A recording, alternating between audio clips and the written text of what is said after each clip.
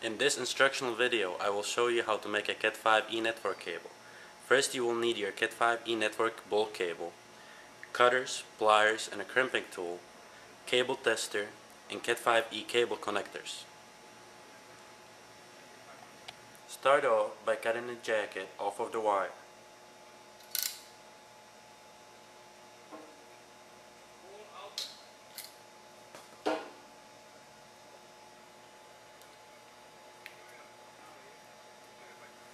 Once you have cut off the jacket, you have to separate the individual wires by color codes.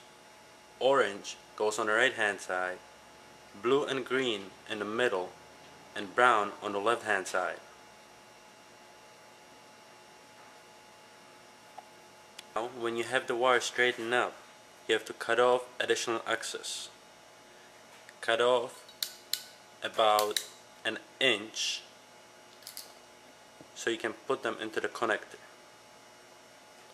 Once cut off, take your connector and slide it on top of the wires.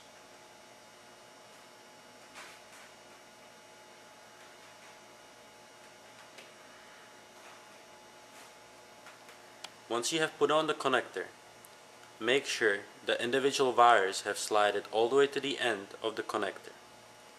After that, double check and make sure your color codes are the way they're supposed to be.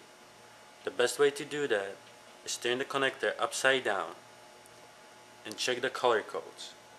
Starts with brown, after brown, a brown with a white stripe, after that green, blue stripe, blue, green stripe, orange, and orange stripe. Once you're done with that, take your crimping tool and crimp the connector onto the wire.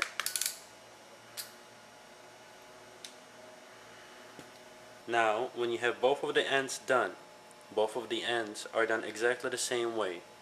The color codes have to be same on both ends. Now, you have to make sure the cable is working properly. Insert the connectors into the tester and turn on the tester. Each one of the lights on the tester should go off at least once with green color.